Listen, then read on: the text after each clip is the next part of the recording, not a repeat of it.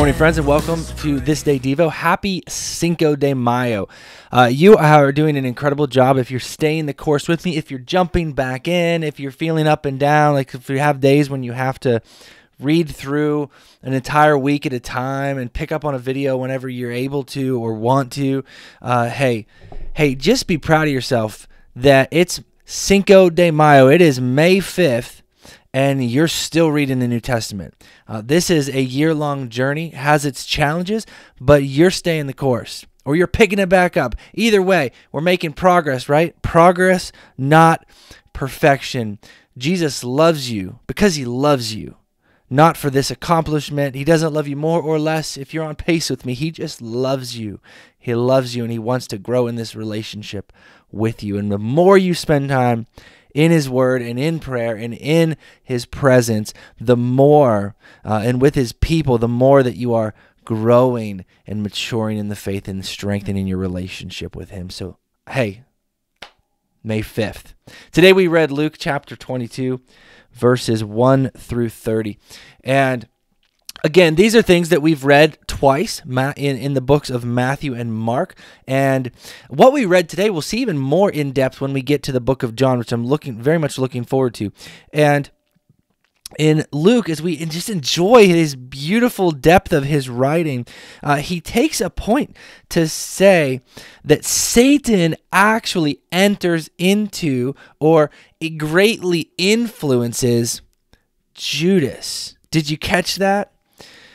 You see, Satan, this master manipulator, has been looking for an opportune time ever since Jesus was tempted in the desert after 40 days of fasting. You may remember that all the way back in, I think it was Luke chapter 4, was the last time that Satan was visibly, or I guess written into the story and specifically mentioned. Throughout the course of Jesus' life and ministry, no doubt his influence has been noticed and felt and been present, but it's at the end of the temptation of Jesus, it says that Satan went away in waiting for an opportune time. Well, that opportune time has come, and that opportune person is Judas, because Judas is one of Jesus' 12 disciples, and Judas, even though he was walking intimately with Jesus, even though he was in the inner circle, even though he was in charge of the money, right?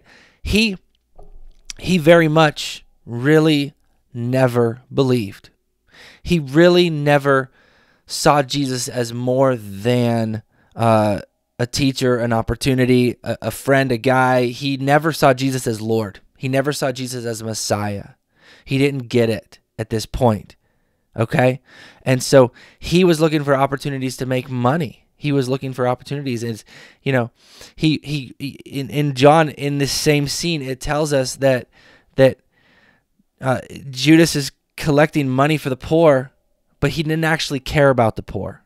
It specifically says that in the scripture that he didn't really care about the poor because he was always shaving off the top.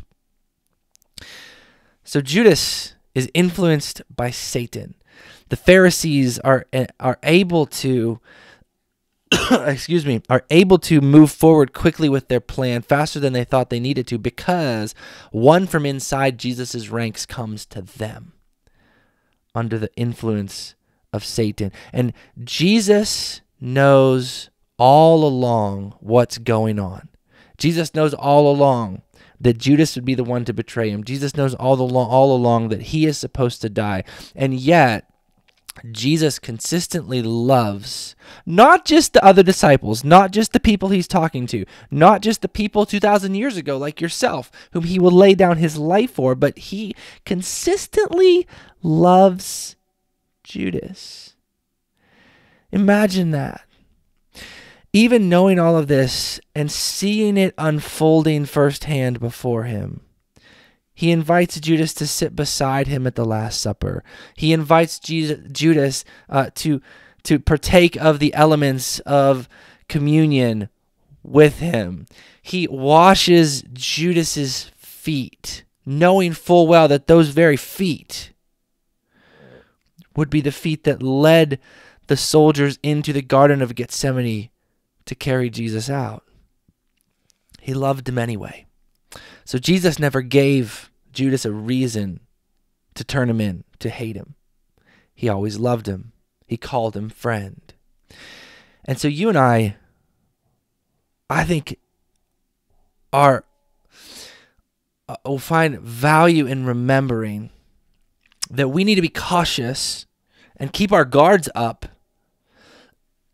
Man, because Satan is always looking for an opportune time to pull us down, to work through other people, to tempt us and to cause us to stumble and fall off the straight and narrow. He's always looking for an opportune time to tempt you into sin. We would do ourselves favors to remember that by the power of God, by the Holy Spirit, to put on that armor and be protected. And we also would do ourselves a favor to remember that even in the trial and in the temptation, even in the doubt, even in the sin, even in the struggle, even in the mess up, even in the fear, Jesus' love remains. And that love is so deep that he laid his very life down for you. And that perfect love casts out all fear. That perfect love is our Jesus paying the penalty for our sins. And so let's remember, Jesus still loves us. Today I learned this about Jesus, and on this day I will this. How do you fill in those blanks today? Have a good day. I am with you in the darkness. I will be your light. Every word sent down from heaven as the power of Christ.